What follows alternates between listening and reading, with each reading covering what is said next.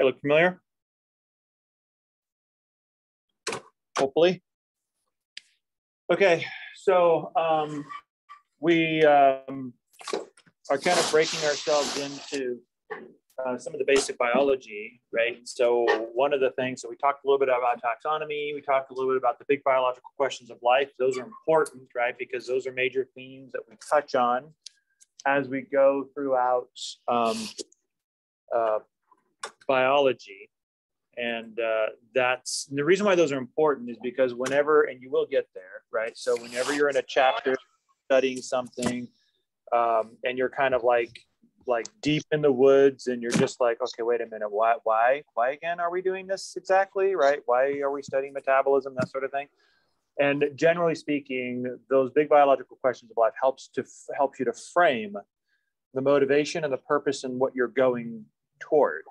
Okay, so when you kind of get sort of lost in the weeds a little bit and you kind of feel like you're kind of getting lost, sometimes it's helpful to sort of step back a little bit, sort of readjust yourself, so at least you can reorient your perspective and kind of refresh your memory that there's a reason for all of this. We're going somewhere with this. It's not just for kicks and grins. So the next big topic then is obviously not just the way that we organize life, right, which is what taxonomy was about, but now how the actual living systems themselves are organized in a hierarchy, right? And so there's different levels of everything associated with this. So you can kind of think of it like a layered cake, basically. There's lots of layers to living organisms. And if we're going to start off first of all with the smallest level, and that is the atomic level. So the atom level is the smallest level that we have. Basically, everything in the universe is made up of atoms except for energy. And so if you are defined as mass, right? If you have matter to you, you take up space and you are here physically, then you are made of atoms, and everything is made of atoms, living and non-living, right? So this is kind of like the fundamental building blocks, the fundamental stuff that the universe is built of. Then when you start to move to the next level of organization, the next level in the hierarchy, what oftentimes happens is one level builds on the other, right? And so now that we have atoms, if we put two atoms together in a shared relationship, then we're going to create molecules. And now all of a sudden we're starting to get interested, right? Instead of just having like a big pile of atoms all over the place, now all of a sudden we're able to start creating some things that actually have some function. Here's a good example. This one here, that's a nice little handy little molecule. Which one's that? Yeah, right. So that's a useful one. Of course, we're not just interested in water. That's a fairly simple molecule. We're also interested in big molecules, right? So molecules can come in lots of varieties. It can be very simple, like water or carbon dioxide, or they can be quite large and complicated, like macromolecules, like DNA, for instance, or proteins, or things of that nature. So we have an entire chapter that covers those macromolecules, and we'll get to those guys. But that's basically, they're all the same. They're an assembly of atoms that are linked together with shared relationships of various types. Now in chapter 2, we plumb the depths of what those relationships are and how those atoms actually come together. Okay, that's the stuff of chemistry. Then once you kind of get to this macromolecule level, DNA, carbohydrates, things like that, you can put these molecules together in an organized form to create organelles. So what is an organelle? An organelle is basically a membrane-bound structure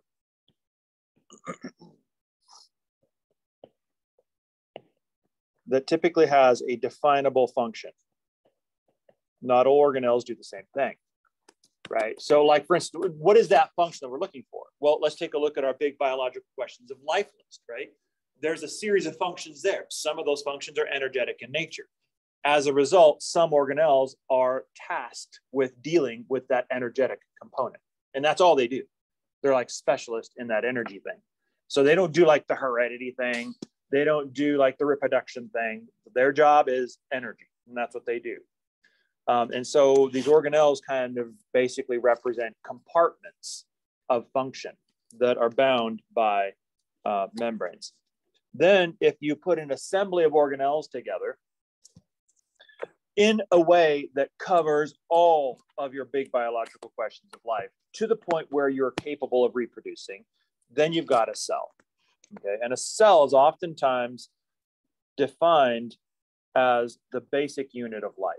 And that's a common thing you're going to see in multiple textbooks, multiple sources. This is a pretty standard way we look at the cell. Now, what do we mean by that, right? So a lot of times we'll say this, and then instructors will move on, and they just assume you know what that means, but that's not necessarily so, right? So what do we mean when we say it's the basic unit of life? Well, what we mean when we say it's the basic unit of life, let's kind of break this one down and define what that term means. What this means is this is the smallest that we can get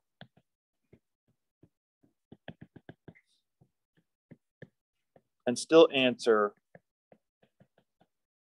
all of the big biological questions of life. All of them, right? This is the first level where you're able to do that. Now, organelles, can they answer some of those big questions? Well, yeah, but they don't answer all of them, right? Like the energy organelle only answers the energy question. It doesn't answer the rest of them. So you're not a whole, right? This oftentimes is defined as sort of the lowest level that you can get to and still be defined as a living thing, okay? So the single-celled organism is as small as you can get. As soon as you blow that cell up, you don't have definable life anymore. Why? Not because you don't hash with our philosophical view of life. That doesn't matter.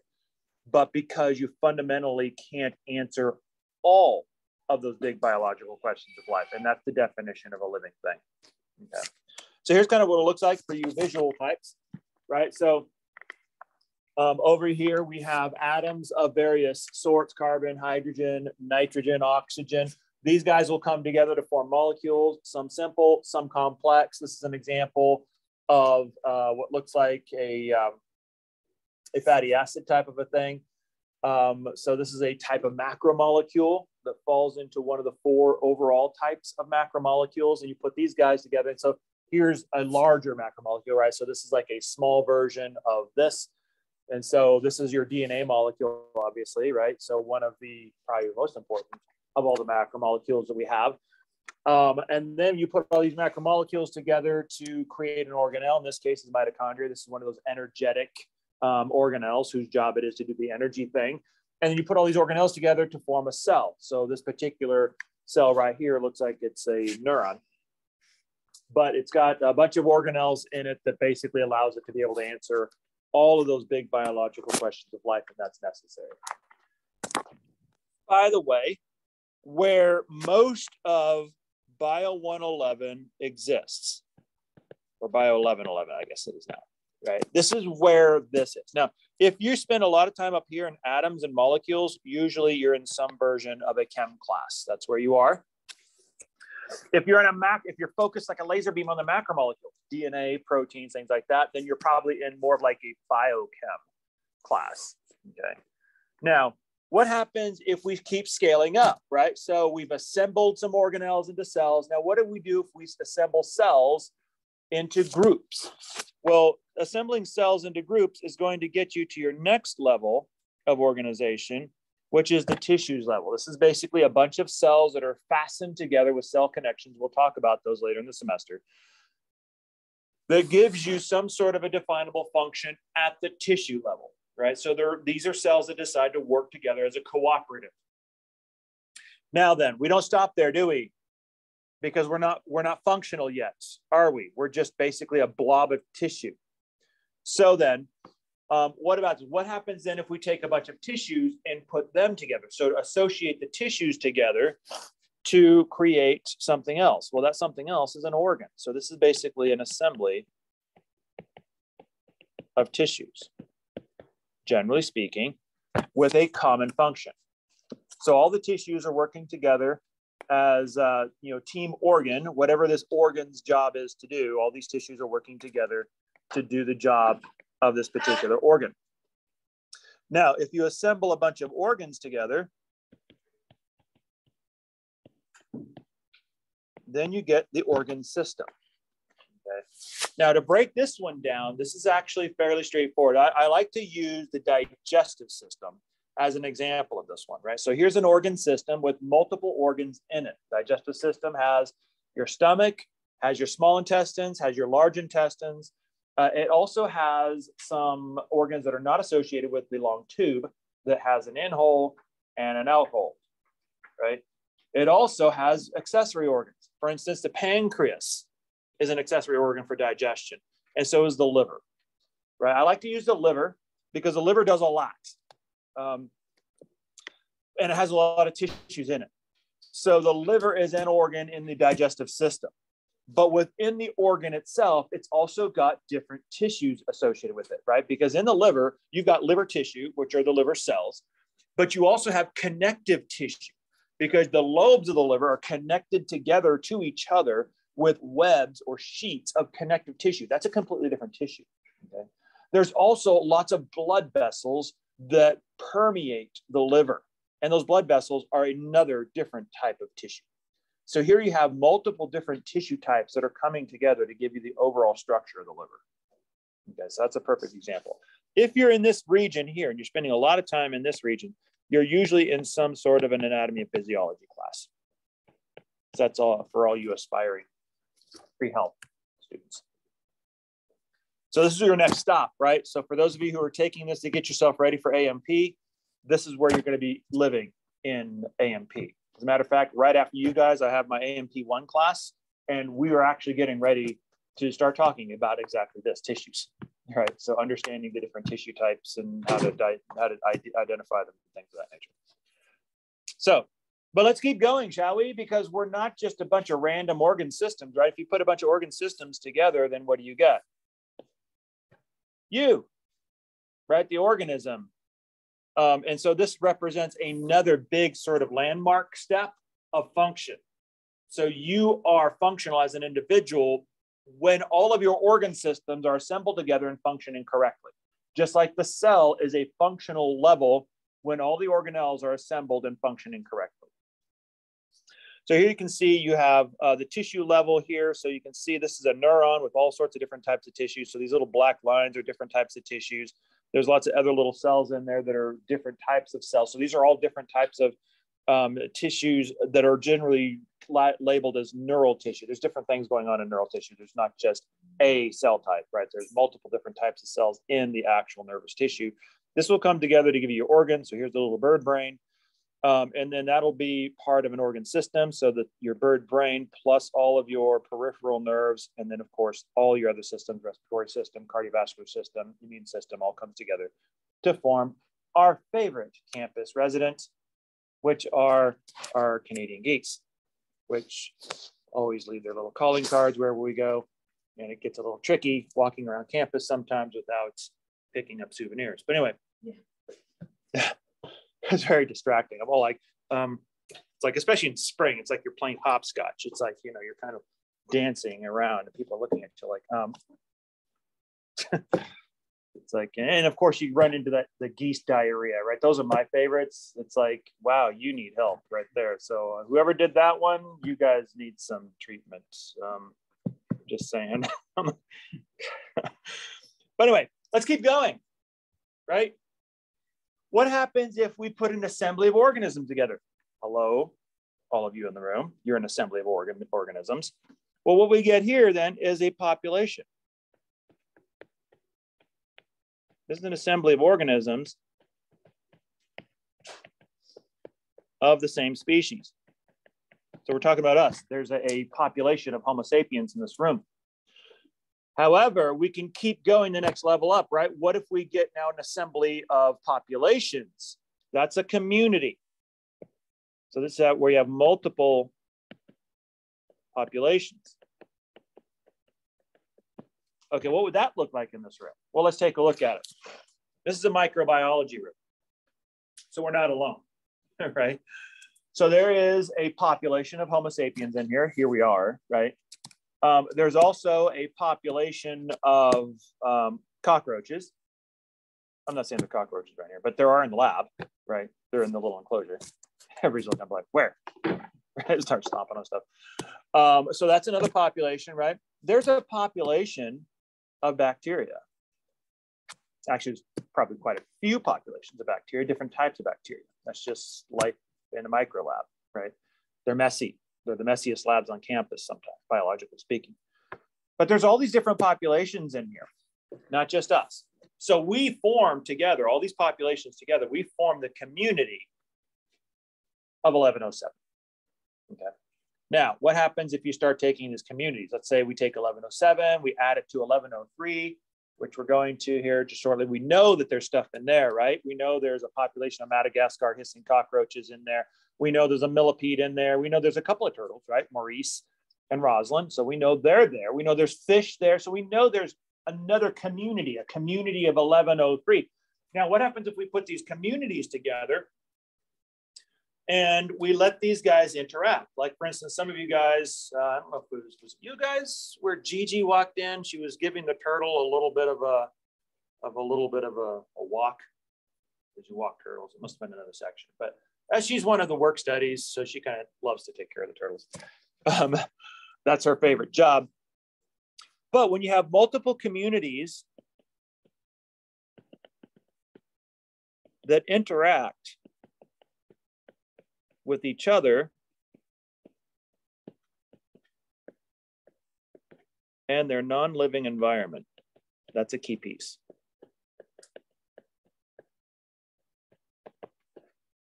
That's an ecosystem. The new innovation of the ecosystem is that non-living environment component. So for instance, when we're here in the room and you guys are stepping on the cockroaches, that's us, different populations interacting with each other, right? And so if we are interacting with what's down the hall in 1103, those are two different communities that are interacting with each other. Right? And how do they interact with each other? How do different populations interact with each other? Through all the animal behavior that you guys all read about, right? So when carnivores are chasing down their prey and eating them, that is an interaction. When herbivores are migrating so that they can find fresh food sources, that is an interaction. When they're running away from the lion, that's an interaction. Right? So all of these behaviors that animals have are all interactions between each other, but they're also interacting between themselves and the environment as well, right? So how does that work? Well, let's take a look at it. What are some non-living components of the environment that we interact with? It's all over the ground right now. Yeah, snow, precipitation, right? Rain in some cases, snow in others, but what's happening? We're interacting with each other, right? And with our non-living environment. Whenever you slow down in snow because you don't want to be in a ditch somewhere, you are interacting with your fellow population members because you don't want to hit the other car, and your non-living environment because you are slowing down. Right? So anything like that, anything that's non-living that organisms respond to, especially plants are a big one for this, right? Because they respond immediately to rainfall, to soil nutrients, to moisture in the soil, to different types of metabolites in the soil. So they're constantly in interaction with their environment, and we're in interaction with them. And so in an ecosystem, this non-living component is a big gamish. And if you put a bunch of ecosystems together, then you get what's called the biosphere. So this is better known as the Earth. For those of you past fourth grade.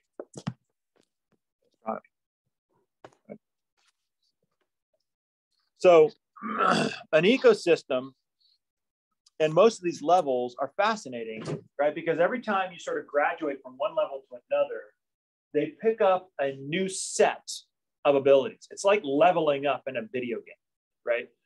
Only in this case, what we call these is what's called emergent properties.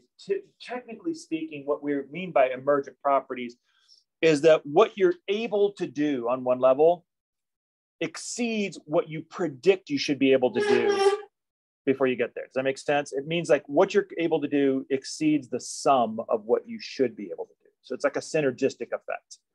And so it's like instead of leveling up, you like level up, and it's like all of a sudden it's like a super turbo version of leveling up, right? And so you didn't expect that, but it happened, and you're happy about it because now you can do all this extra stuff, and you weren't expecting that. Okay. So it's oftentimes not linear, but this is kind of an important thing. So you get a lot of new function, a lot of synergistic function every time you move up another level. So here's kind of what it looks like for those of you who are keeping track visually. So we're going to stick with our little bird friend. So you can see here how you have, in this particular case, a population of geese. These are not Canadian geese. These are, looks like Brandt's geese, actually. So this is a population in an area, so like in a habitat, right? And so you have different species oftentimes that you're looking at. So here you have a goldeneye versus a Canadian goose. And the community, remember, is composed of multiple populations. So you have different populations here. So different types of geese here. So you have some Canadian geese, some Brandt's geese, or snow geese, perhaps. And you also have, don't forget, right, you have also organism populations in the water itself. So you have a population of fish in there, even if you can't see it. The grasses, that's a population of organisms as well. And there's different types of grasses. There's weeds. There's populations of weeds in those grasses. There's populations of trees in these grasses. And so you have all these different populations, some of which you recognize and identify and notice, and some of which you don't, but they're still there. And if you're bringing all those together in interaction with each other, and then drop them into a non-living environment where they're interacting with it, then you get an ecosystem. So here's an ecosystem where you can see all these populations interacting with each other, but the reason why they show the mountain is because you're above tree line here, right? And you have all these non-living environmental factors, for instance, snowfall, but also a fairly arid area, right? So there's not a lot of moisture there. How do you know that? Because there's nothing growing there. Well, there actually is. You got to get up there and look at it, but there's no trees growing there because you're above tree line, right? And so that's going to be an interaction of trees with their environment, combination of moisture plus elevation, right? You just simply can't survive at those higher elevations. And so that is you interacting with your non-living environment, and you put all these ecosystems together to create the world itself and all those habitats. So if you are studying this, these guys here, okay, keep, but go back. Need my heavy pause here. So generally speaking, here you're probably looking at biology 2, bio 2 is probably where you're looking at, organismal, especially, and population you'll probably talk about, but you'll definitely be looking at ecology, maybe environmental science. So that's where you are in this area here. Those are the types of classes that you would be in. Okay, so we already talked a lot about the nature of science and the philosophical underpinning of science. So I don't want to spend too much more time here because I think I made my point, and I don't want to belabor that. But when you take a look at science, you always keep in mind that when you're looking at science, you're looking at really one thing, like a laser beam. You're looking at natural forces, right? Matter of fact, this is basically the study of natural law.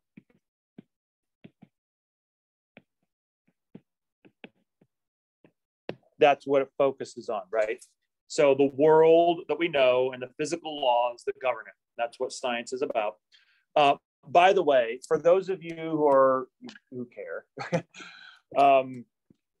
there is the term natural law is also to be found in the field of theology as well, but it means something completely different. Okay, that is not that natural law. So this natural law is simply the rules of the road, the physical universal rules of the road that governs all things science. And so that's basically what we're looking for. And so for the most part in science, there's a couple of things. First of all, the laws that we have that govern our reality in this world they're largely in place, and they're stable and they're consistent, right? So that's an assumption that we make. And for the most part, the laws that we have largely been in place since the beginning, right? Especially when you're taking a look at the universal laws, things like gravity and the laws of thermodynamics and the laws that are coming to us from physics. That's certainly true. Now, where this one, I think, gets kind of a little dicey, and this kind of comes to one of those soft spots, those pokeable points, is oftentimes what will happen in biology is we sort of take this concept and we apply it to biology, which I think is not correct, because we know that in biology things change and they are not static.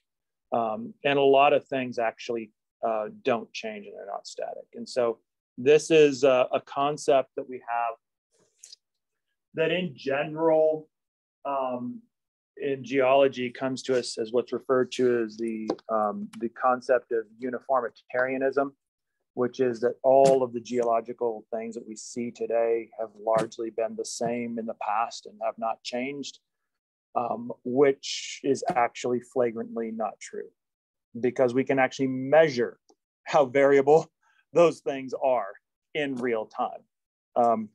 Now, that's what I mean by you can't apply this to some of those phenomena like that, because there are things in this universe that are static and what I call like the framework, right? They are the structural steel of the universe, and they basically prop everything up, and those are unchanging, and that's true, right? But then there are things within that framework that are designed to be dynamic. They're designed to change, and they're designed to be malleable. And sometimes scientists will misappropriate this static concept to the dynamic, okay, for their own purposes, typically, which is the reason why I say, you know, you have to be careful and be intellectually honest. So, and I'll point out those, right? I'll point out those moments when we run into them. So objectivity of science, we already know this one, right? So we basically have to be objective. And in science, we also have two major types of areas that we use, reasoning that we use. These actually come from logic. So if you've ever studied logic, it's an entire discipline of thinking. It's actually quite fun.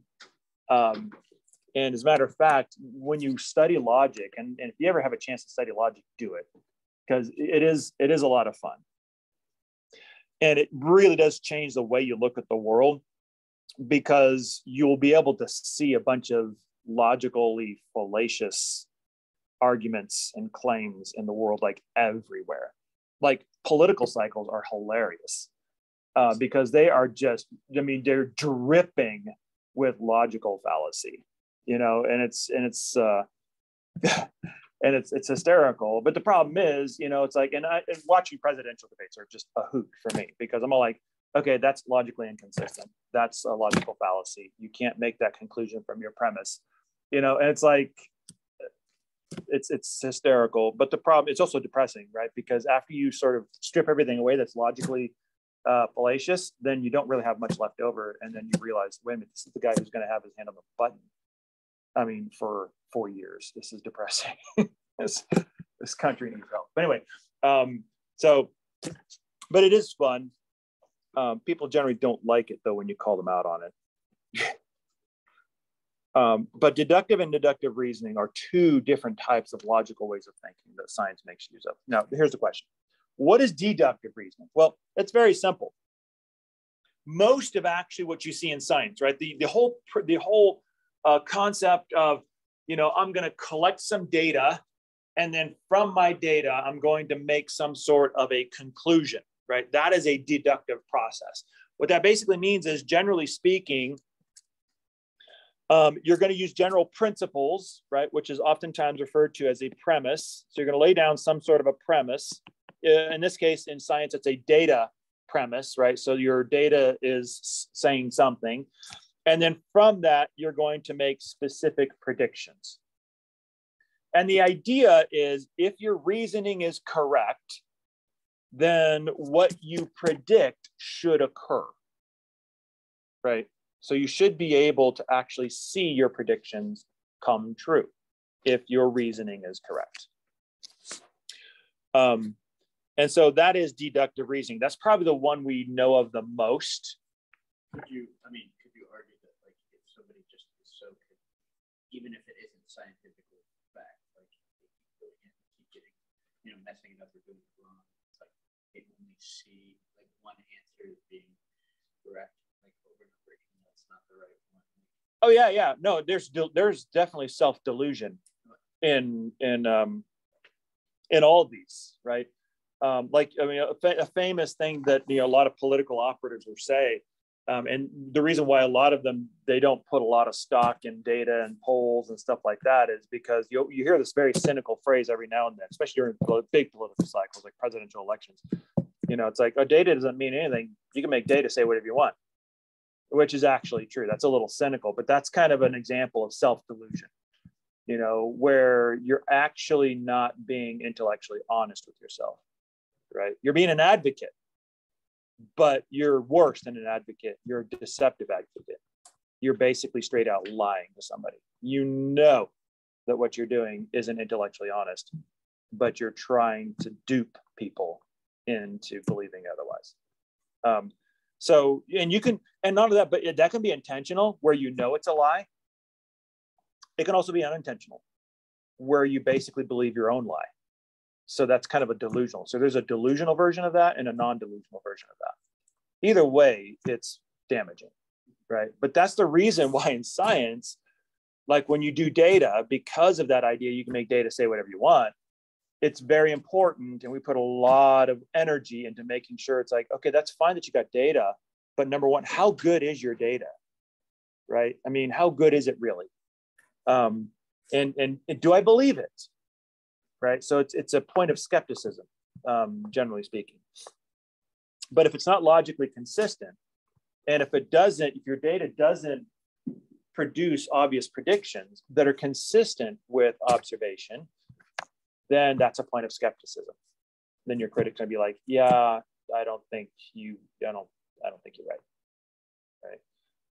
And so that's kind of what the response is. So remember why I mentioned the T-Rex stuff. That's kind of where that is now, right? I mean, that was so sensational that the scientific response was, that's interesting, but my first question is, how good is your data, right? The first questions coming out were like, are you sure, right? I mean, did you do that right? Let me see your methods, right? What did you do? I don't think you're competent enough. And they're not really saying that, right? They're not trying to insult her. They're just saying, listen, maybe you made a mistake. Maybe this is something else, right? Maybe you misinterpreted. Let's take a look at your data and look for logical consistency that leads to testable predictions. And that's what they did. And that's kind of that's where they are now. Okay. So the other one is inductive reasoning. So this one's a little bit different. This is kind of more like a legal version of reasoning. This is essentially where you're making lots of observations to derive your conclusions. So this is kind of like in legal speak, this is the preponderance of evidence. Ever heard that term? No? Preponderance of evidence. It's a legal thing. So it's basically the idea that any one piece of evidence is insufficient to convict you because it's circumstantial. But if you've got lots of little bits of circumstantial evidence, then the accumulation of that starts to weigh heavy on you and starts to sway the opinion, right? So that's kind of what that's the one that's like. So you basically get convicted on circumstantial evidence. But the thing is, like, well, wait a minute, if you didn't do it, then you shouldn't have this big laundry list of circumstantial evidence. Right? Circumstantial evidence, if you didn't do it, you might have one or two pieces of circumstantial evidence just by bad luck, but it's not going to be enough to convict you on. But if you actually did it, then you're going to have this big pile of circumstantial evidence. It's going to add up to like, looks like you did it, right? So that's what's called the preponderance of evidence. Same thing, inductive reasoning is the same. So this is a good example of inductive reasoning is a situation in biology. Like for instance, biology, we were very observational for a long period of time, but here's a good thing, right? So this is a good example of inductive reasoning. So if I were to ask you what color is the sky, what would you say?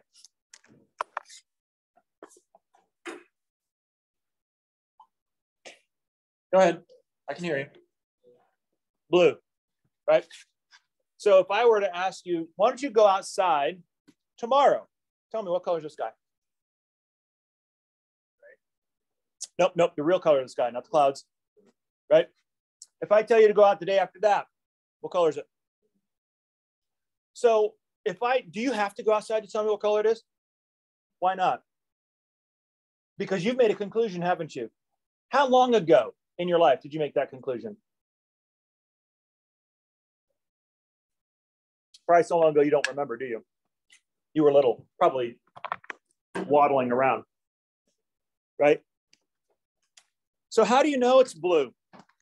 Well, the reason why you know it's blue is because over literally millions and millions of observations throughout a lifetime, has the sky ever been any other color? The real sky, not like, forest fire sky, not that, right? The real sky. Has it ever been any other color? No. That's inductive reasoning. Through the preponderance of millions of observations, you can now comfortably conclude that the sky is blue. Not because you did some sort of a fancy test in the lab to prove that it's blue, but because of the accumulation of many observations, you've never actually seen the opposite to be true. So the more of those observations you have and the more times you see the observation, it comes out the same and it's consistent, then you get to the place where it's like, you know what, I'm starting to feel comfortable now. We've looked at a lot. We've looked at the sky in a lot of different days and a lot of different places in this world under a lot of different circumstances. And I still have yet, after millions and millions of observations, to see the sky a different color. So I'm comfortable now making a conclusion to say the sky is blue. That's inductive reasoning. You've taken an overall accumulation of observations that have not changed. I've told you the same story over and over and over and over and over and over and over again. And you get to the point where it's like, okay, I think we're safe to conclude now, this many observations, that the sky is indeed blue. Okay. So that's inductive reasoning. And we have a couple of cases of that. So science has a couple of different flavors to it when we take a look at it. In one case, we can think of science as descriptive, right? There's actually two. Descriptive goes along with its alternate partner. Its alternate partner typically is interpretive, right? So when you have something where you're trying to sort of interpret something or sort of synthesize something, that's interpretive science. That's a little dicier, right? Because you're kind of creating something and you're kind of getting out there on that kind of intellectual thin ice. You're kind of going out on a limb, right? When you're doing interpretation, you're subjecting yourself to like, well, this is how I think it is, but I'm not sure. This is kind of how I'm interpreting it, right? A lot of, for instance, of the evolutionary ideas that reach way back into history oftentimes can be thought of as interpretive in nature, right? And so they kind of have that sort of level of uncertainty to them because we're not quite sure exactly how it all went down because it was just so long ago. Descriptive science is something, well, here's descriptive science.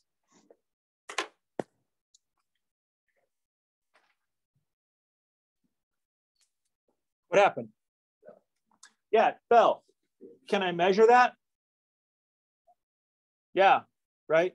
So basically what you did was an experiment to say, what happens when I let go of the pen? It fell. Great. That's descriptive science. Basically, descriptive science focuses on like, how does it happen, right? What happened and how does it happen? It's very mechanistic in nature. It's very real time. So you're describing a process. I dropped the pen and you're describing it. Now we can go in there scientifically and measure it. Well, how fast did it accelerate to the earth, right? That's kind of getting into physics labs and things like that, right? So how fast was it accelerating? Would it be different if it were a heavier object, right? And so you can kind of get into all of these different sorts of descriptive features of explaining the phenomenon of the fact that when I drop something, it always proceeds to the earth, right? And of course, then we start to figure out gravity is a thing. That's kind of how Newtonian physics got started. That's descriptive science. Typically speaking, when we're talking about descriptive science, we're trying to explain the world around us.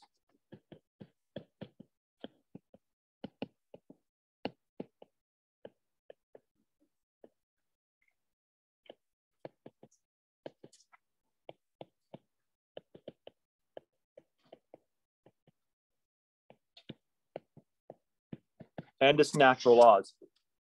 So oftentimes we do what we just did with the pen, right? We make some sort of an observation. Question is, why did the pen fall? So we make some sort of a hypothesis then.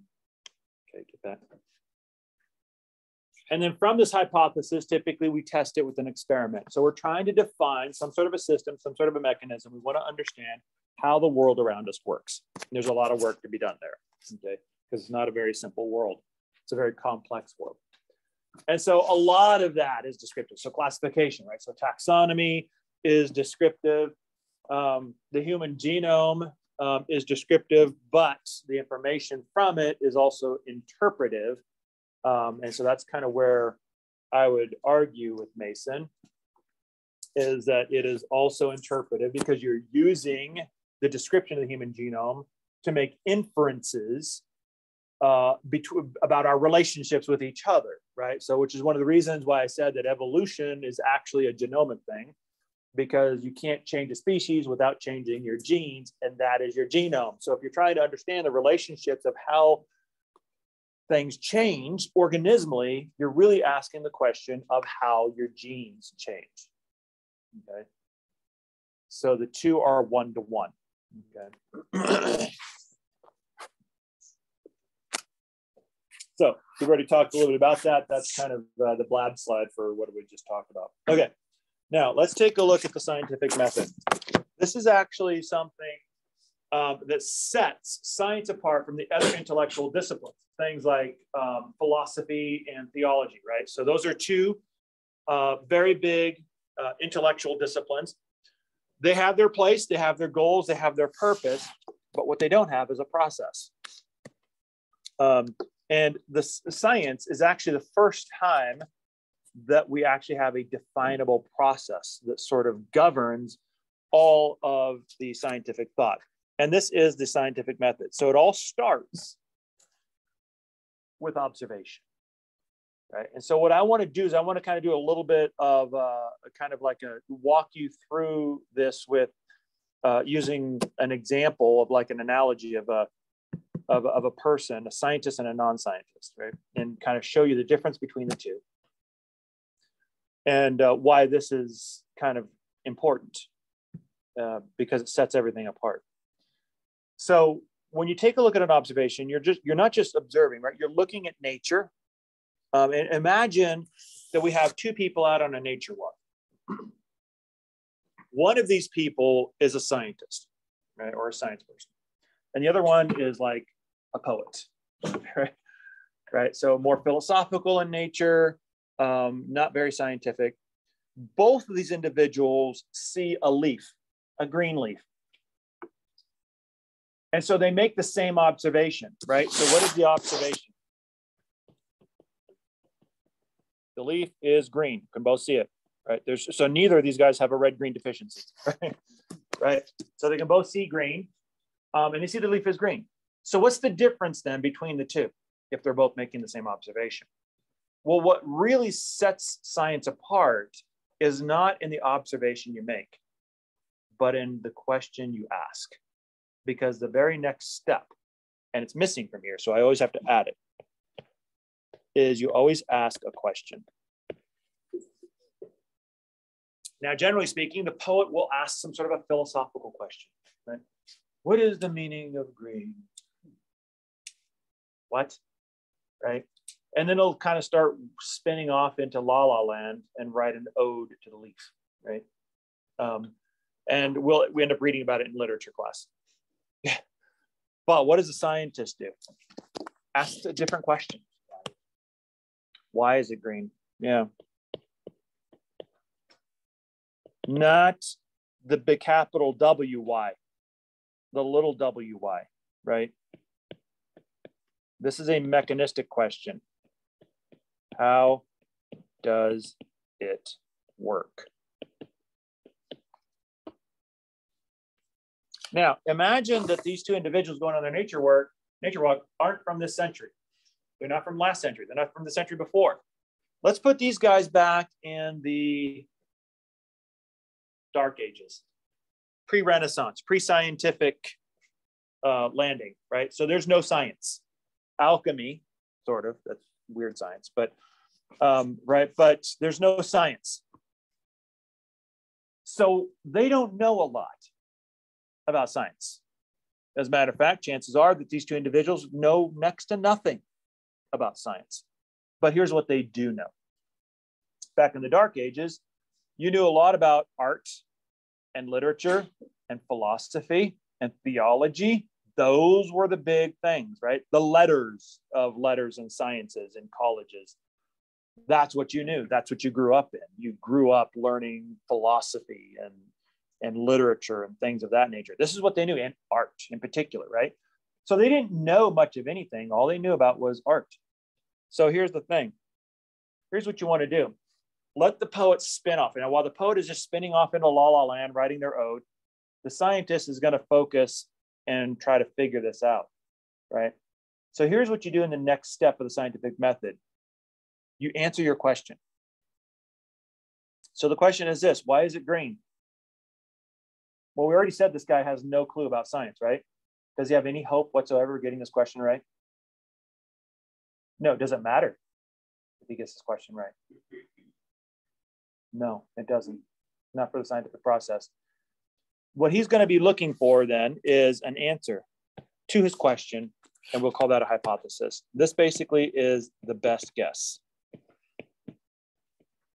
to the question. Notice what I said. Not the correct guess.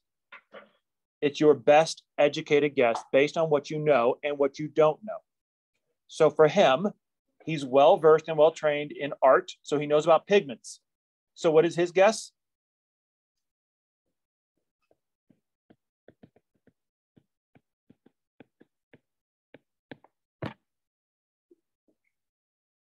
That's what he knows. That's what his education gives him. Right? He doesn't know anything else about anything else. So is this testable?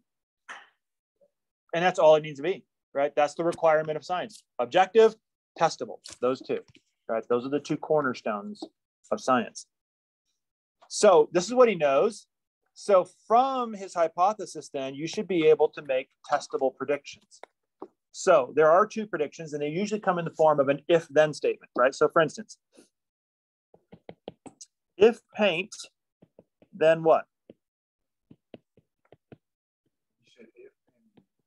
If then. So they're always if then statements, right? So if it's paint, it should rub off, right? With, of course, like paint thinner or something like that. Whatever this guy uses as a paint solvent to basically eliminate paint. So he knows how to do this, right? Because he's well trained in paint and pigments and things of that nature. So he could do this, right? So that's a testable prediction. However, what if it's not? If it's not paint, notice the if-then statement. It shouldn't rub off.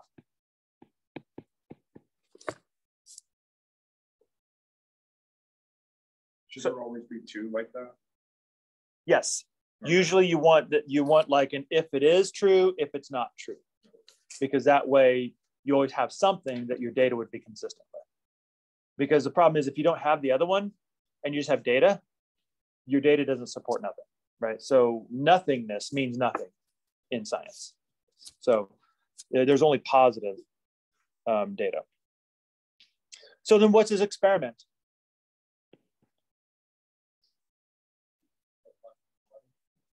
So water, if that's the solvent you want to test out, right? Paint thinner, if you want to try that one, right? So what do? You just try to rub off the green and see which one it responds to. Of course, what's going to happen? What are his results going to be? Yeah. So what does that mean then? Well, according to your conclusion, if it doesn't rub off, yeah.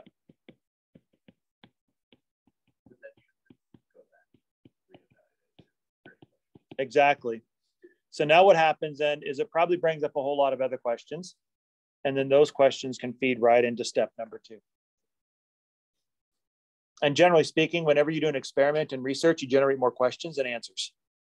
So that's the reason why research is oftentimes very cyclic. It just keeps going and going and going and never stops. And it's self-reinforcing like an avalanche and just doesn't stop, which is good because that means people can have nice, fruitful careers. They just ask one question, do a couple of experiments, and they're off to the races until they drop dead.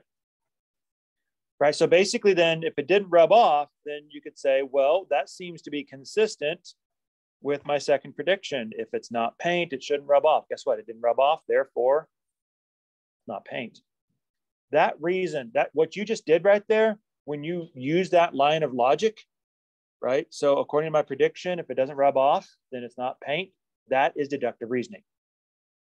My premise supports my conclusion. Okay. What happens, by the way, logically, when your premise or your conclusion does not follow after your premise? That's called a non sequitur. So a non sequitur is actually a type of logical fallacy. It's when your conclusion does not support, or your premise does not support your conclusion. And unfortunately, a lot of people use the term non sequitur to mean irrelevant, and has nothing to do with irrelevancy. It has to do with logical inconsistency. Okay, this is kind of what it looks like. So this is kind of a bigger version of it. So you can see you got an observation. Here they added the question in there, but here they got a couple of alternative answers, right? So they got a whole bunch of stuff in there it could possibly be. They don't know which one. Then they do an experiment. This will be inconsistent with 1 and 4, so you can toss those out. Maybe they do another experiment. These will be inconsistent with 2 and 3, so they toss that one out. And then they think they've got 5. And from 5, you have different predictions that you can test out. So if 5 is true, then we should see this, this, this, and this. And of course, if you run your experiments and test those predictions, then and you do actually get confirmation of those predictions, and that suggests that your hypothesis is indeed accurate, right? So you're kind of on the right track, okay? And that's kind of the way it works. So, you know, when we have this, we're saying that hypothesis 5, like if you want to look at it in terms of like explanatory power, instead of running experiments and things like that, you're looking at observations, but you're kind of saying like, well, I have these potential hypotheses, but 5 looks like it has the best power to explain what we see today, okay?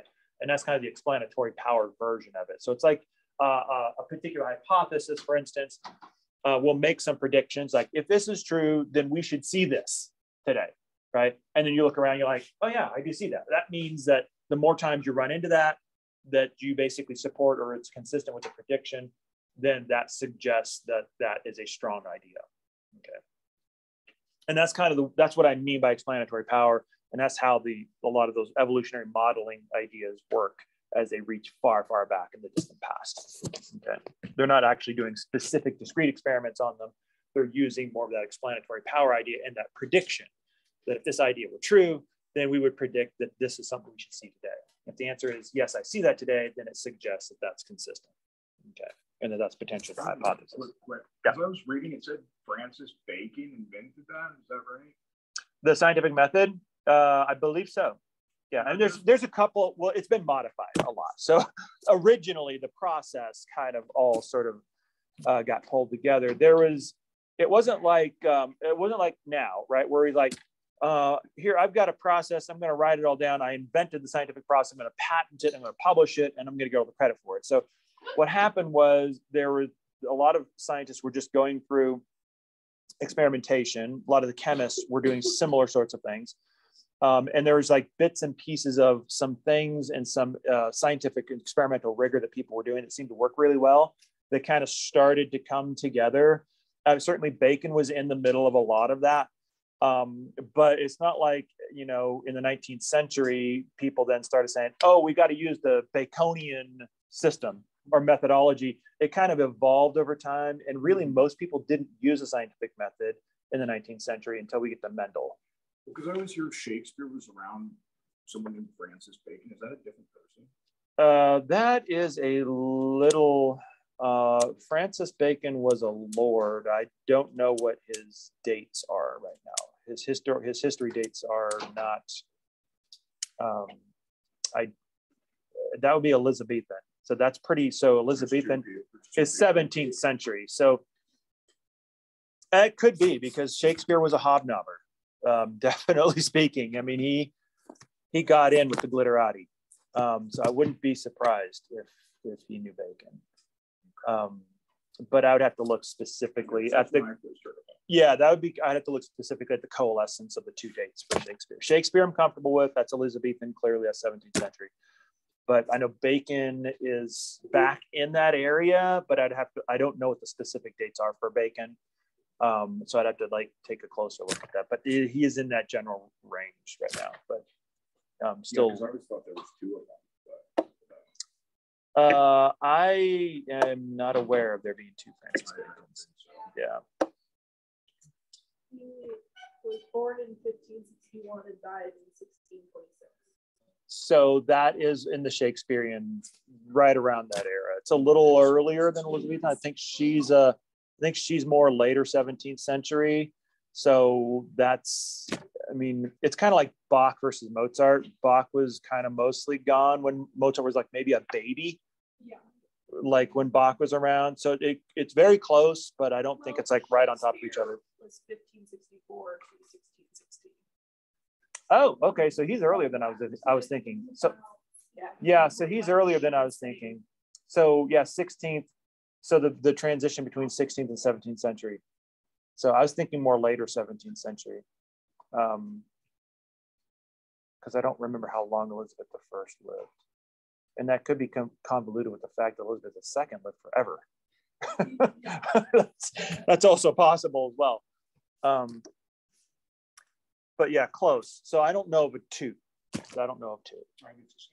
Yeah. So, but yeah, I mean, there was like because in the 16th century, I mean, we didn't really have a functional biology, and most of our methodology was coming from alchemy and the kind of the the prototype of chemistry. So alchemy was like chemistry before we grew up. Right, that was kind of like us playing with silly putty and Play-Doh before we actually started building buildings. That's so that we didn't know things weren't possible that back then. So a lot of our process came from that. And so, but all of those chemistry folks like Boyle and Charles, the famous chemistry guy, all the gas laws folks, I mean, a lot of them would have written down their processes and things of that nature to make sure that but they didn't actually like write it down. They didn't like teach it like we do now. They didn't like teach it. It wasn't a thing that was taught. It was just like, oh, the chemists kind of do this and it's good scientific rigor. And then it wasn't until much later that we actually decided to write it all down. That's the reason why it's like, well, yes and no, you know. So anatomy text from 100 years previous. Da Vinci was. Oh yeah. He was. Well, him and Galen. Actually, Galen goes all the way back to Galen, which was a first century gladiatorial doctor, basically. Yeah. So I mean, Galen was, from my understanding, is if you don't count the Egyptians and embalming, was probably one of the first Western like doctors that actually did dissections on humans. Yeah, so he was one of those early ones. I mean, you could argue the Egyptians were also in there too because they had to do embalming, but they didn't really do it for the purposes of understanding stuff. They just tore stuff out and put it in jars. And yeah, so yeah, he was like the first true hardcore A&P. He wanted to know how the stuff worked. So he was. His society frowned on like desecration of the body. Yeah, which is tough. Back, and that's always been a thing. And then Da Vinci, obviously, he did everything. Actually, Da Vinci is credited for the first one to actually discover arterial plaquing, because he dissected some like old codger's body, and he noticed that the arteries were all plaqued up with all this stuff. So he actually found arteriosclerosis, which is cool. That's like the first diagnostic discovery of something. Galen was just a body parts guy. You know, it's like, you know, here's all this stuff and how does it all connect together and work together. But yeah, that was kind of cool. Da Vinci's actually, we can credit Da Vinci for a lot of things we don't realize. That man was an amazing man. And people don't really know half of what he was capable of. He was an amazing amazing person. They don't make them like him anymore. They probably, if I had to argue, you know, who is the foremost genius of humanity, he would be right up there. If he's not number one, he's at least in the top three. Right. Definitely. Einstein, I'd probably put in the top 10, maybe. He'd probably be top 20. Because, yeah. I mean, that's a discussion for a different time, but there's reasons for that. So the hypothesis, right? So this is basically something that's, like I said, it's your best guess, not the correct guess. It's your best guess. It's designed to be what you know. And the idea in science is it's okay to not know, right? That's why we're doing this. It's a process of discovery. We don't know something, we want to know something. And so we have to be honest about what we don't know, which is another moment of intellectual honesty, right? Which is the reason why I say, in order to do science, you have to maintain that intellectual honesty. You have to be honest with yourself. How well do you really know it? Not how well do you want to know it? That's a different thing, right? So also the other thing that we want these experiments to be is what's called iterative. That is to say that you can sort of build. So once you start off with a bad hypothesis, or maybe your hypothesis is partially true, right? Or it's partially correct. Or consistent with your data, I should say, right? Correct suggests that you've already fallen in love with your idea, right? Because you're making a pretty bold statement there. But it's consistent with your data, but maybe it's not all consistent with your data. So what you can do is you can sort of fine tune your hypothesis, modify it a little bit, and then sort of retry it out and say, it's like, well, this is kind of like my hypothesis 2.0. I've made some revisions to it. I've sort of updated a few things. And now I want to try it and see if it's a more robust hypothesis, if it's now more consistent with my data, my observations. And so that's kind of like, and you kind of keep doing that, right? So you kind of learn a little bit more and you modify it to make it even stronger. You learn a little bit more, you modify it to make it stronger. And that's kind of that important iterative process in science. And that's what I'm talking about.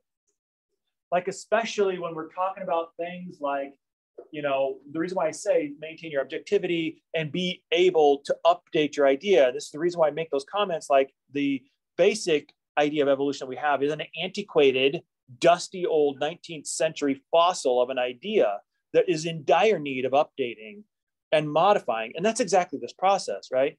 And what I'm saying to the scientific community is, let evolution be iterative, the way every other scientific idea is when we grow in our knowledge. Instead of defending it like you're some sort of a holy warrior, like a crusader, fresh, you know, off of seminary, defending your theological concept of evolution, right? I mean, that's an inappropriate thing. And there's people out there who do that. Many of them who do that, unfortunately. Unfortunately, some of them don't even realize that that's what they're doing. But that's the reason why I kind of talk about this, is because if we want to grow in our knowledge of how it all works, it has to be iterative. We have to be able to take our hypothesis and say, you know what? This part of it is really strong and robust, but these parts are a little softer. And so let's go ahead and kind of maybe collect some data on those and see if we can sort of like modify those, refine them a little bit, make them more robust. And then it's going to be a stronger, better, and oftentimes more consistent idea. So things get better when we allow it to be sort of iterative and modified like that. And that's my big thing, right? Is iterative like more focused on like the plural aspect of multiple people focusing on it, or is it just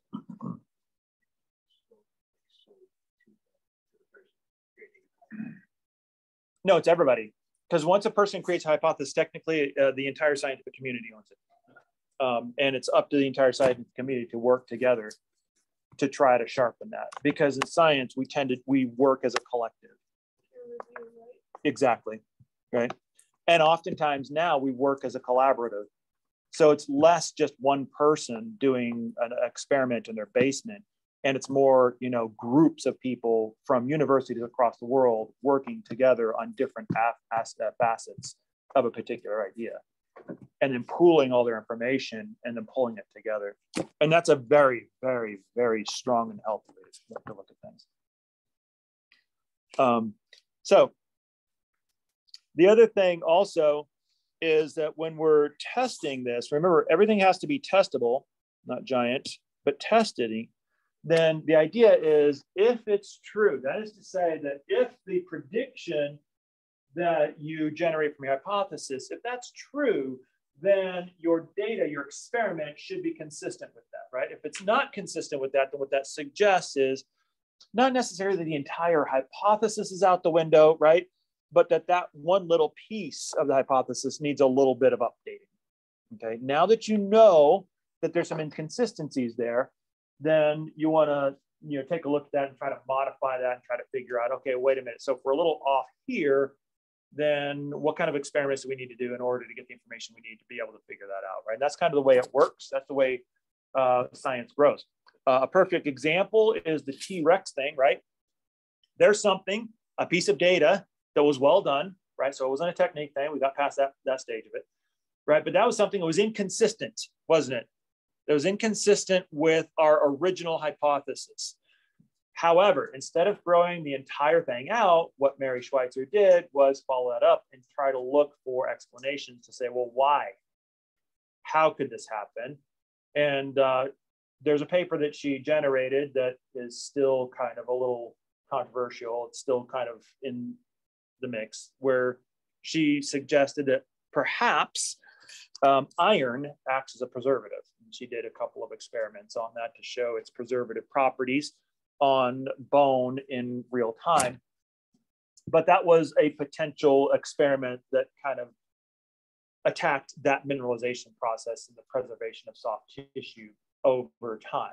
And so that was a place where it's like, okay, let's take a look at this and let's see if we can learn something more about this and make this idea more robust. Of course, there's still a lot of work that needs to be done there, because keeping tissue preserved over a couple of years is not the same as keeping it preserved over 65 million years. That is an enormous ask. And so there's a lot of dots that need to be connected there. So let's take a look at the experiment itself. So once you generate your hypothesis and your testable predictions from your experiment, then the question is, where do you go from there? So generally speaking, when you set up your experiment, you want to set up your experiment in such a way that you're going to be able to get good data from it. Remember, you don't just want to generate numbers. Anybody can generate numbers. You want your numbers to mean something. And so generally speaking, when you do this, you will typically have two different groups that you set up. You'll have your test group. So you have your test group, and then you have what's called your control group. So these two basically are exactly the same. The only way they differ is by the variable that you're testing for. So let me give you an example of what we're talking about. Let me give you kind of an analogy.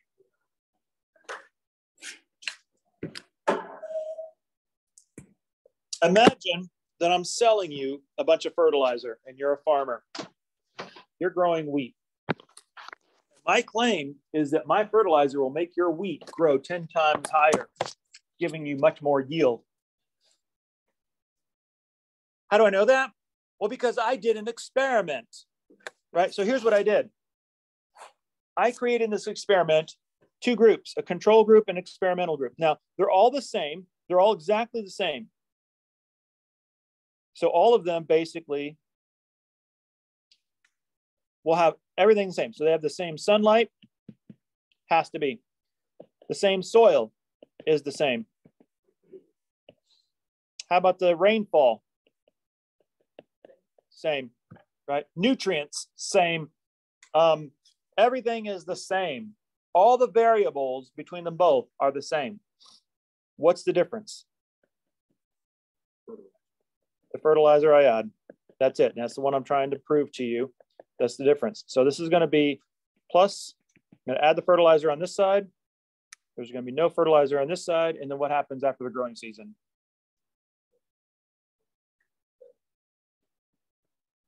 So hopefully, if everything works well, The fertilizer addition side grows, as I said, 10 times larger than the others, right? Why do I do that? So this would be the experimental group. This is the control group. Notice the control group is the same everywhere except for the variable that I'm testing. Why do I do that? Yeah, right? Because if I didn't do that, then the farmer could come back and say like, well, that didn't grow better because of your fertilizer. That grew better because there's better soil over there, right? I mean, that side of the plot has better drainage. That's why it grew better, not because of your fertilizer. Or that side of it has a shadow on it most of the day because of all these trees over here. So it didn't get as much sunlight on it. That's the why you saw the difference. So there's any number of variables that could be the problem, not your fertilizer. So when I control for all those variables, make them all the same, then what I can say is like, hey, guess what? Way ahead of you. It's not the soil, they're the same. It's not the sunlight, it's the same. It's not the rainfall, it's the same. It's not anything else because everything else is the same. The only thing that's different between these two is my fertilizer.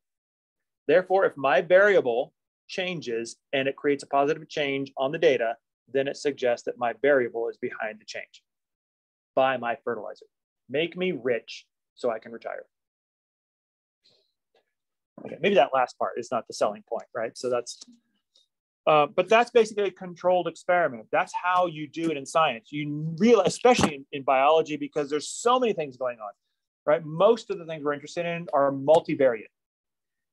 And so we struggle with trying to understand how each component or each variable works in a multivariate system.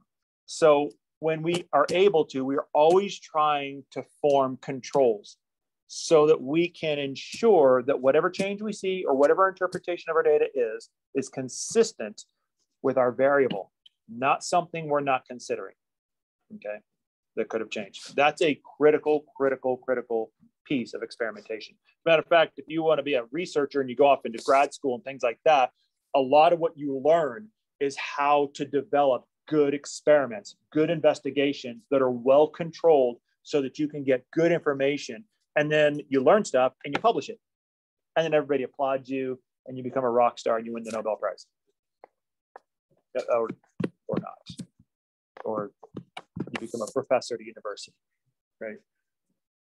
So that's a really big component of science, right? So that experimentation component, that testability component. But you can see how that testability part, the testability requirement is kind of a bit of a challenge for, especially when you're doing kind of more of that modeling work into distant past, right? Because you don't have that discrete capacity to test something in real time. And so there's a limitation. That's the reason why you have to use that kind of predictive modeling kind of a strategy as well. The other thing that science does is what's called reductionism. This is basically when you break something down into its smaller parts. So when you're taking a look at a system, for instance, or a mechanism, you don't basically say, I'm going to study this entire thing in its entirety. You can't do that, right? Intellectually, that's like taking the hamburger and swallowing it whole. That's just not going to happen. You're going to die, right? And if you try to understand something very complicated in a whole, you're going to intellectually die, okay? Because it can be too much. So in science, what we do is we break all these things down into smaller parts. And we tend to focus on specific individual things. Here's a good example. When I was in the PhD program here at the UC Health Science Center, I worked on RNA splicing, which is a process that you see in, we'll talk about actually RNA splicing toward the end of the semester. But the overall was RNA splicing, but I wasn't focusing on the entire thing of RNA splicing. What I was focusing on is two proteins. That's what I was focusing on, U2AF 35 and 36, which is a protein that's involved in, amongst other proteins, this entire pantheon of proteins that do this particular process. That's a reductionist approach, right? So you can't make any headway when you're dealing with that much stuff going on at the same time. So what you end up doing is you break it all down and you say, I'm just going to focus on what these two proteins are doing. How are they binding to the RNA? What affects the way they bind to the RNA? How are these guys behaving? I want to understand everything about these two proteins here. And that's a reductionist view. The idea is some of my lab mates were studying other proteins in the process, and they were just focused on those. And then overall, what we would do is we'd learn as much as we can about individual pieces, and then we would connect the dots, right?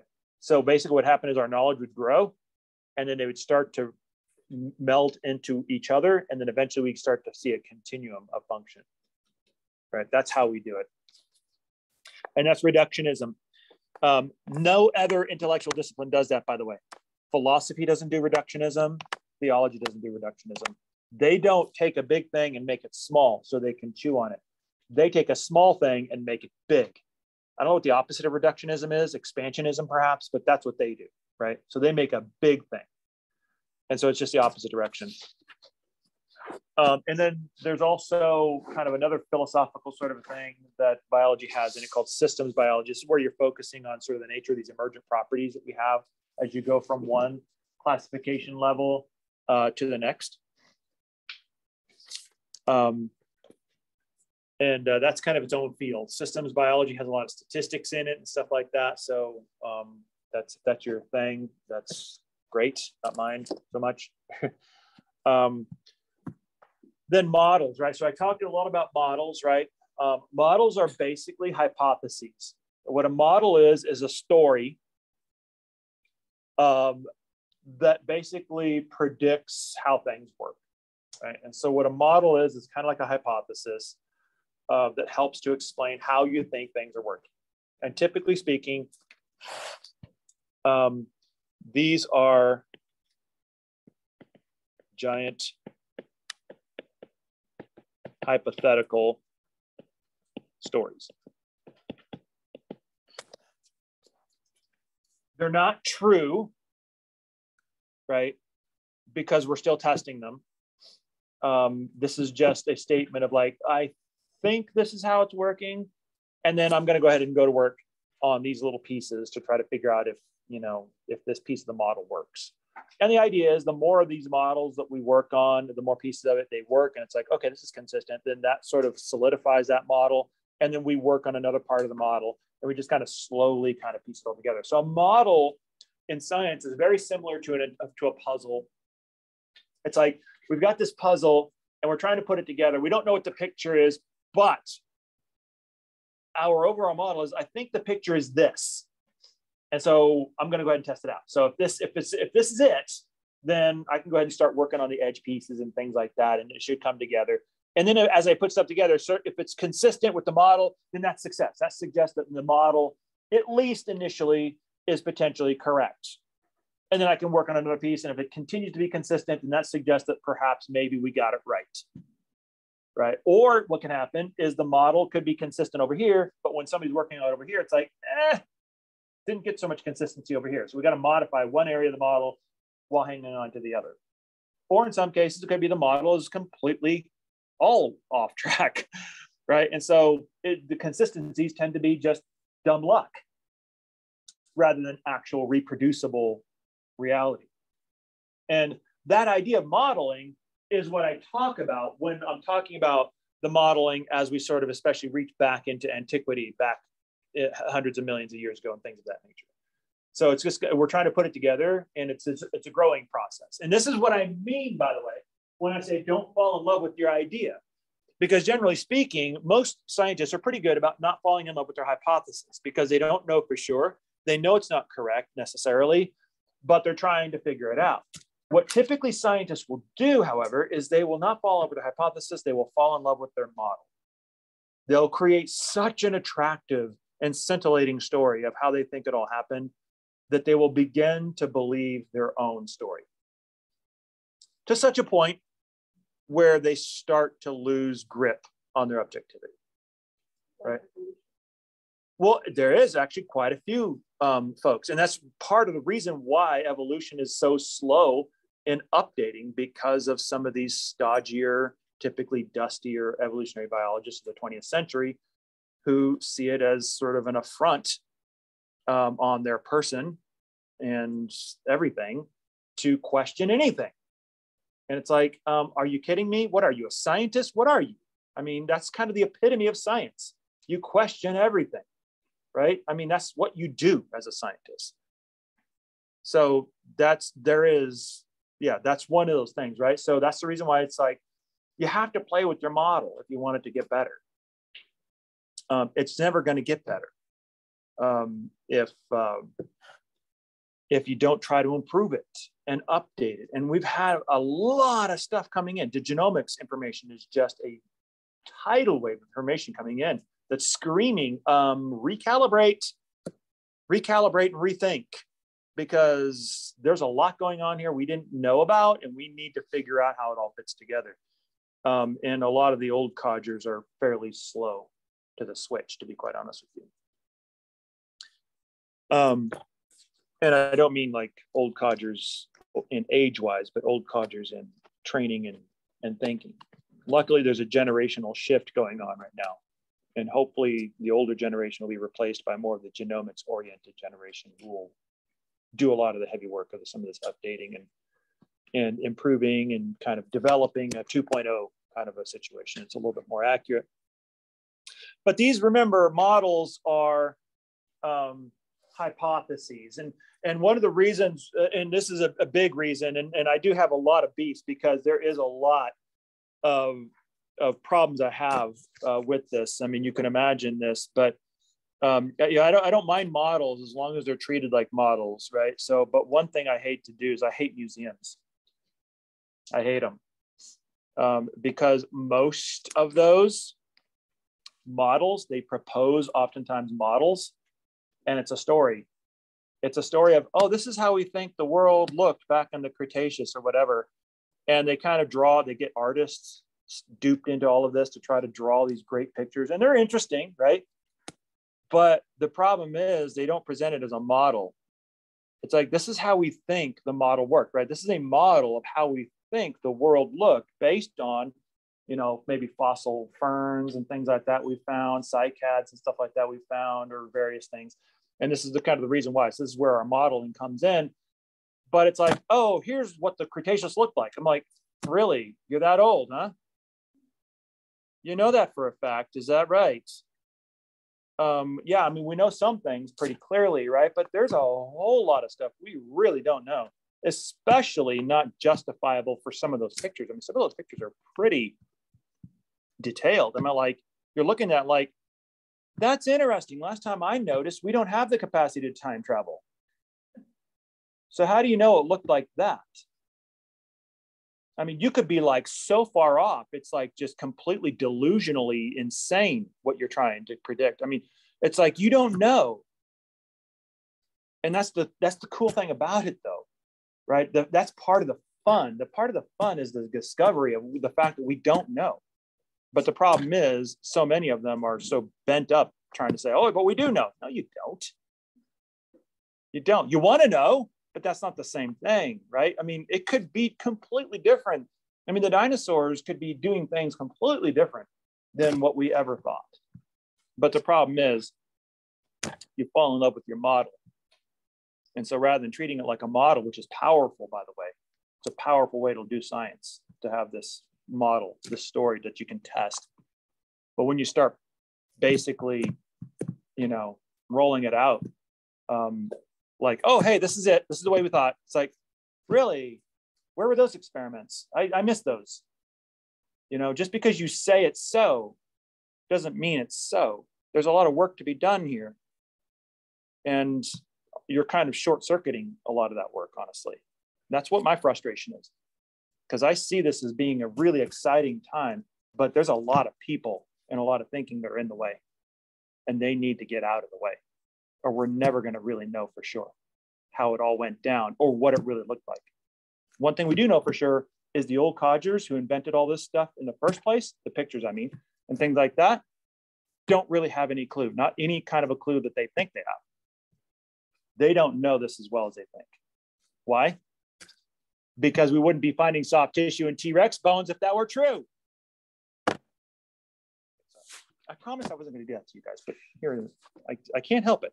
I can't help it. This is a big idea, by the way. That's the reason why I do it, because it is a big idea. We are in the process of a generational shift, and it is a titanically important thing to get this generation right. And that's an opportunity we cannot lose out on. And this is a big deal, right? Because the way we think and perceive evolution dictates how society moves and breathes and operates. And if we're going to do that, and that's fine, but if we're going to do that, we need to have an accurate view of it. It needs to be accurate, right? And I think that what it actually is becoming is going to be more exciting than what we've said it has been in the past. Question.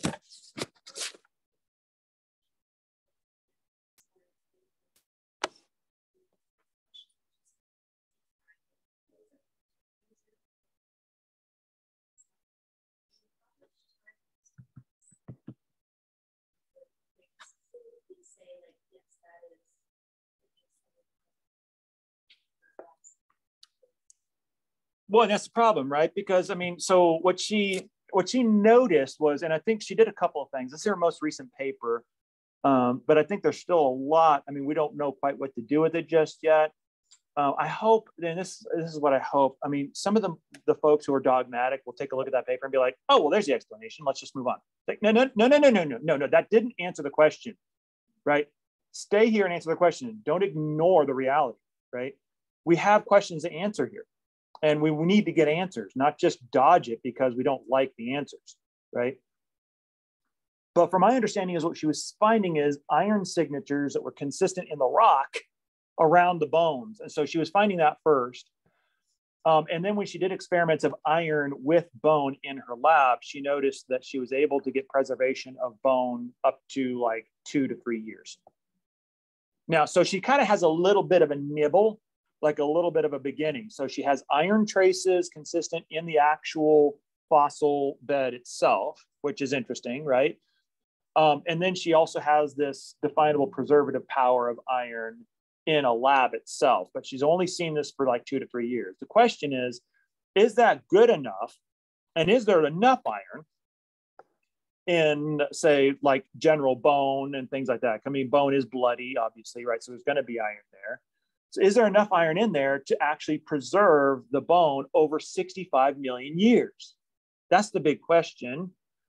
Just because iron is a preservative is intriguing, but you can see how we're not quite ready to make a conclusion yet because we still have to answer that longer term question. And not only that, but then the other question that I had was, is this just an outlier or is this a thing, right? Is most bones that we see actually like this? Well, it kind of seems to suggest then that we're probably going to find more soft tissue in bones in general. Why? Because bones are bloody. So if they've got bone, and then most of the bones that we see potentially could have some preserved soft tissue in it, which is crazy talk. Yeah, a lot of it is. Yeah, a lot of it is actually goes to the presupposition evolutionarily that mineralization has turned everything into rock. So there's no reason to dissolve the rock. You would destroy the bone, right? Because everything has been turned into rock. That was an assumption that we made, but we never actually tested it. Why did we make that? Because of our already inborn views of the more antiquated 19th century view of looking at evolution. So the way we saw things kind of predisposed us for this particular failure, which makes a lot of sense, right? You pick out the fossil, because back in the day, paleontologists would actually make a career off of just one fossil. It's like, hey, look, I got a velociraptor fossil. And you'd be like the king for a while, right? So that was your claim to fame. So they had a lot of motivation to protect it. But what Mary did, which nobody thought to do, was basically demineralize the bone. You essentially dissolve the bone. If you do that and you assume it's rock, then what you've just basically done was destroy your life's work, which is one of the reasons why nobody's ever done it before, because they knew that. They assumed that, right? Because after all, right, nobody in the world would ever guess in a million years, no pun intended, right, that after 65 million years, you should see anything soft tissue. There's no reason to believe that. That is as fundamental as just first day evolution 101, right? These guys are 65 million years old at the youngest for T-Rex. No way in the world should anything soft tissue be there. It's all rock. So she demineralizes it, and then she finds this, and then it's just mind blowing, right? So that's the reason why nobody did it, is because they just assumed it was all rock. But it wasn't, right? And that's the reason why it's so fascinating. And that's also one of the reasons why you never fall in love with your idea, because you will make assumptions that are not necessarily accurate. Why? Not because you tested those assumptions, but because you believe them to be true. Guess where the term believe resides mostly? Theology. So welcome to the world of theology, evolutionary biologists. That just made evolutionary biologists. I could feel their hair stand up on the back of their neck all across the campus. But that's what it is. That's why you always have to maintain your objectivity and constantly keep working on your model. Don't fall in love with your idea, right? Or your model in this case. So let's take a look at so just to kind of wrap up all this with scientific theory, right? So the idea of theory is basically a hypothesis, and there's a lot of ballyhoo about this, right? Sometimes be like, well, how do you know it's a theory and not a law, right? Or a hypothesis and not a theory? And really, the fact is, in science, we don't really make the distinction, to be quite honest with you. I mean, a hypothesis is generally what we talk about in the context of an experiment that we're trying to run. We have a hypothesis that we think is the way things happen. A theory is typically, and this is all textbook, by the way, this is not the way working scientists think. A theory, generally speaking, is a hypothesis that is fairly robust. It's been found over rounds of experimentation to be consistent with data. And you're able to generate predictions from it. Okay, so that's a theory. And then generally speaking, a law is essentially something that is always true. Okay, you don't have to test it. It's always true, right? Generally speaking, laws we usually associate with physics. And they tend to be applicable across the universe, right? It's the reason why you have the Newtonian laws, right? The laws of thermodynamics. These are the things that you can bet the farm on here on Earth. You can also bet the farm on it to be true in the far-flung regions of the galaxy we haven't even discovered yet. Okay, so it's universal. Those are usually the laws. But basically, you have a lot of logic, a lot of reason, and a lot of experimentation that leads you to your conclusions. And then, of course, one's conclusions are always up for review, and that is exactly the important thing. By the way, this is also another thing that sets science apart. In theology, you don't have peer review, do you? You have arguments, you have disagreements, but it's not really peer review. In peer review, it's like, you know what, I'm going to take a look at your data. I'm going to take a look at your methods. Did you do it right? Is your data legitimate? And then are you interpreting this correctly? Would I interpret this the same way, right? So either are these legitimate conclusions that you're bringing from your data? And a lot of times the answer is yes. I can see it's like you were very rigorous in your process. And this is the reason why, by the way, Mary Schweitzer wasn't booed off the stage, is because she is a respected researcher. Her colleagues know her well. They know her work. They know that she's not just a hack. She has been working in evolutionary biology for a while now, right? So she is well respected. Her colleagues are aware of the quality of her work. So they saw the work in her paper and they're like, yeah, it's rigorous. It's your methods are strong. I can't argue with those. And your data is your data. I mean, at the end of the day, when everything checks out, it's like the data is what the data is, and it's up to us to change in response to the data, not up to us to change the data, right? And that's a very key thing. But that's where peer review comes in, right? It's like, and peer review is actually there to keep people from turning into like poli-sci people, right? Like making the data say what you want it to say. It's like, yeah, you're so in love with your model that you're willing to misinterpret or misrepresent your data in order to prove a model that's actually not true. Actually, you know what? There has been a lot of examples of that. And just to kind of, because I love picking on evolution because it's so big, so it needs to be picked on, right? But there's actually examples of fraud in evolution, right? Especially human evolution, which is a train wreck, actually. I almost never talk about human evolution because it's an absolute shite show. I mean, it is a dumpster fire as far as I'm concerned in evolution. Largely because there are a lot of anthropologists who, for the sake of staking their claim and making their point, were so obsessed with making their point that they would intentionally defraud the society by saying that some find that they had, like a tooth, for instance, was actually, you know, Australopithecus or something like that. When in reality, when we took a closer look at it, it was a pig's tooth. There are documentable fraud moments in that. And that's the reason why you have peer review, is because it's like, okay, you made this great discovery. This is Australopithecus. But let's go ahead and take a look at it and see. It's like, well, is that, I don't think that tooth is what you think it is. And I kind of, it looks a little like a pig to me. And then when you look deeper, you realize, oh yeah, that's a pig's tooth.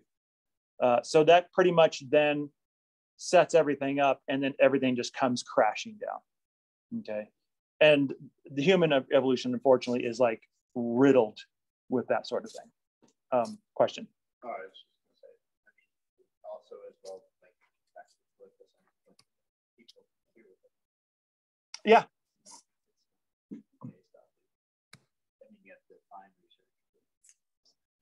People hear what they want to hear. That's true. People hear what they want to hear because they're not objective. If a scientist hears what they want to hear, then they should stop being scientists and go do something else for a living.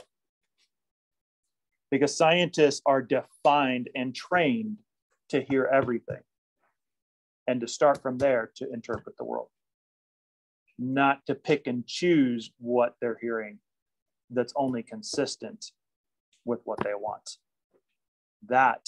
And that happens, by the way, that happens when you fall in love with your model. That happens a lot. It happens a lot in human evolutionary biology, which is the reason why I have very little respect for that branch of evolution. What kind of, what did you say? Human. So it's anthropologists and things like that. Because when you talk to them, it is clear they don't, before they even show up to the dirt, they have already got the answer in their head. So you could show them an alien skull right in front of them. The alien could be alive and dancing in front of them and telling them how it all went down. And they will still not see it. I mean, they are horrifically dogmatic. They are completely blind and delusional. So that's unfortunate because there's a lot of fascinating questions in that area that I don't think are trustworthy, honestly, to be quite honest with you, to answer. That's the reason why I try to focus on some of these things. And a lot of times they are the ones that I think about when I have some of these little comments. They're not doing anybody any favors, right? Okay, so what I'm going to do next is I will actually move forward to some of the big themes. We'll cover those very quickly because we've got entire chapters to dig deeper into all of these, but we will stop there. And I will need to go down the hall. Are we staying here? No, we will go ahead and reassemble in lab.